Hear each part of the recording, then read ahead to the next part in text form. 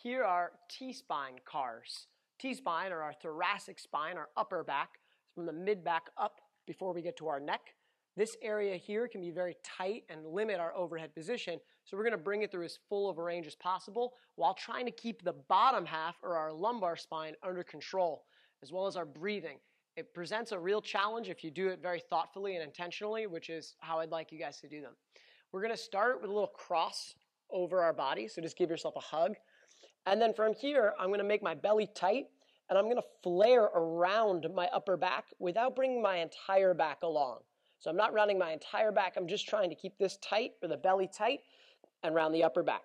I'm going to take a breath here just to feel the position. That's the first step of your T-spine car. Then you're going to add rotation. So how far can I rotate in one direction while keeping my belly button facing the same area? So I've added rotation to this first flex position. Okay, then rotate. I can already feel my oblique is working really hard to hold me here. Now I'm going to add lateral flexion, aka side bending. So I'm going to land or bend to this side. Now I'm really wound up in a position. I should feel plenty of tension. Belly still tight, belly button still facing forward. From here, I'm coming up into extension. At this point, belly is tight. I'm thinking about drawing my sternum to the ceiling without bringing everything along or without leaning back. So how proud can I make my chest?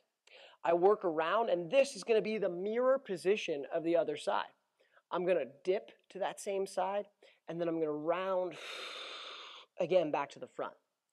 That's a broken down slow version, and it's likely how you'll begin to practice these T-spine cars until you find an area where you might feel particularly tight.